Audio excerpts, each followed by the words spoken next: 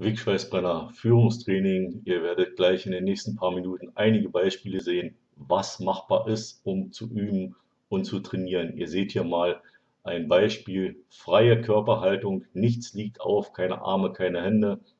Es wird hier versucht, eine Strichraupe zu ziehen. Strich ins Blech reingeschliffen, hilft natürlich. Ihr werdet diese Führungslinie immer brauchen im Geist, später, egal was ihr tut.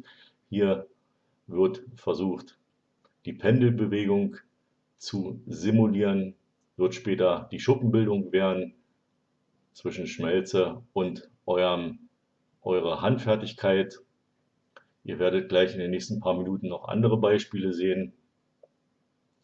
Jetzt gleich kommt mal die Variante freier Körperhaltung, ohne irgendwas aufliegen lassen, so langsam wie möglich diese Strichraupe zu ziehen.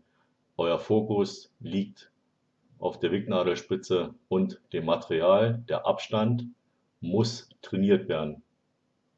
Versucht es so langsam wie möglich. Es wird anstrengend, mit Sicherheit. Besten Dank an den Kollegen, der hier geholfen hat bei diesem Video.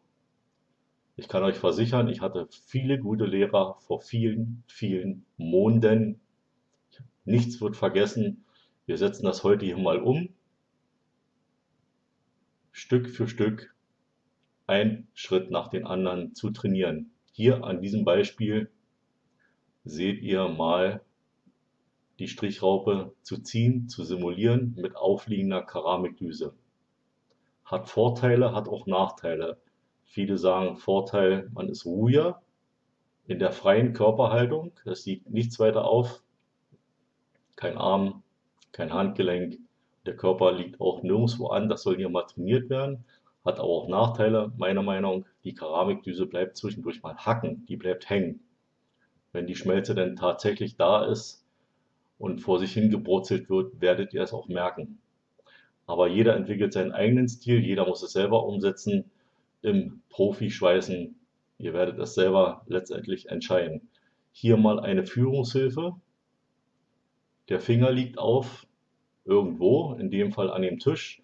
Das Ganze stimmt natürlich die Situation ruhiger. Es wird die Pendelbewegung trainiert mit aufliegender Keramikdüse.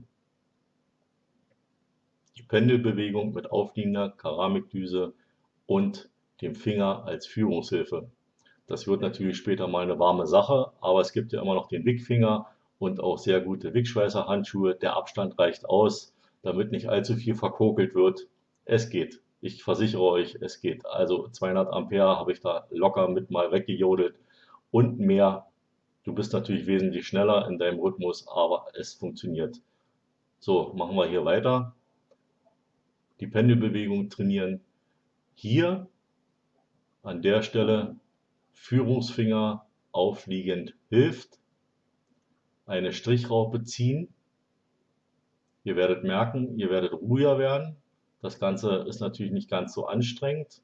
Es gibt noch mehr Möglichkeiten, werdet ihr gleich sehen. Trainieren, die Strichraupe, den Abstand zwischen Wignadelspitze und Material. So ruhig, so langsam wie möglich.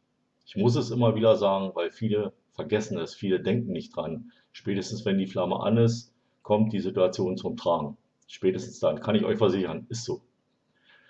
Jetzt kommt hier gleich nochmal die Situation, die Strichraupe mit aufliegender Keramikdüse, Hilfestellung, aufliegender Finger, nochmal zu trainieren. Im Vorfeld war es etwas schneller, hier noch langsamer. Ihr seht's, der Ablauf ist noch langsamer gestaltet. Ihr sollt ruhig werden. Ihr sollt euren Fokus konzentrieren auf diesen Punkt. Wignadelspitze, Blech, Rohr, Materialabstand. Ihr sollt euch konzentrieren, denn eure Hand, euer Finger, euer WIG Schweißbrenner, das ist die Führung, nichts anderes. An der Stelle macht es euch natürlich auch ein bisschen bequemer. Klar, muss man ein bisschen entlastet werden, bequeme Körperhaltung gehört dazu, müsst ihr sowieso später umsetzen. Lasst das Handgelenk ein bisschen aufliegen, sucht euch Hilfestellungen, anlehnen, Ellbogen, je nachdem, welche Umstände gerade da sind, hilft allgemein. Hier nochmal die komplette bequeme Körperstellung. Ihr seht, so langsam wie möglich wird hier der WIG Schweißbrenner geführt.